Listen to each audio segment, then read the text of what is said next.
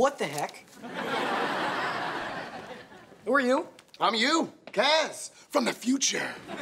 What's up? I'm here on an important mission. Who are you really? I mean, sure, you kind of look like Kaz, and you do look like you're from the future, and you did just appear out of nowhere. Okay, I buy it. No, I don't. How do I know you're really me?